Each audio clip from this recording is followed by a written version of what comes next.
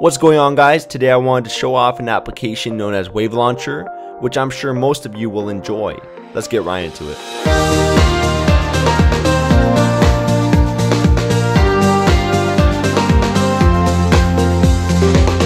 So right off the bat, this application will be free in the Google Play Store.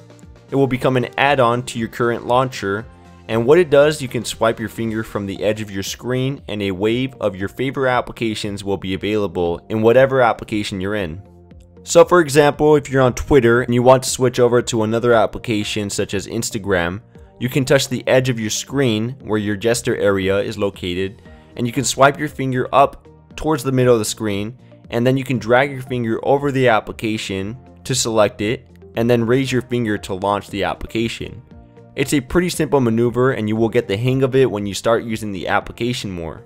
Within the Wave, you can also have widgets which will hover over your home screen until you press the X button on the top left corner. It's a very handy feature when you're not on your home screen and within a third-party application. You don't have to close the application to view the widget because it's always there in the Wave, by the way.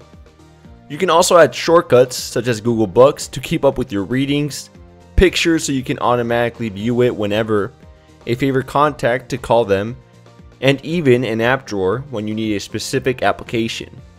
But the list doesn't stop there. You can have a lot of shortcuts so you won't be limited to just applications. You can also have folders with up to 10 items in each.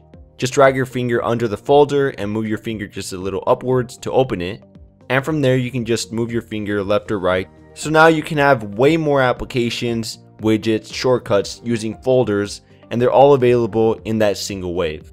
In the settings, you can also edit the items in the waves, such as replacing the applications, widgets, or shortcuts. You can also select the width, the height, or the thickness and spot where you want to have the gesture area to launch the wave. You can change the color of the wave, you can change the number of applications in the wave, and you can also have other customizable options which do help make the wave just the way you want it to be.